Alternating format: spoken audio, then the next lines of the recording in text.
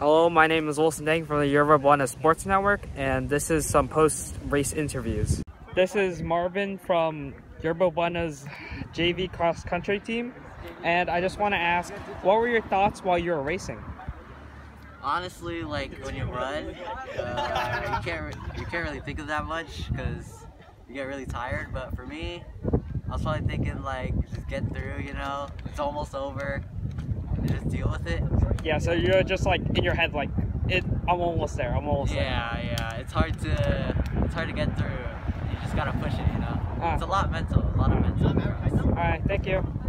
This is Daphne and Tiffany from YB's cross-country team. I just want to ask, what were your thoughts throughout the race?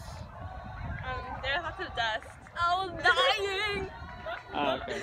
I couldn't feel my legs, and I just wanted to go home, and you know, I knew I wasn't gonna be first place, but you know what? At least I tried.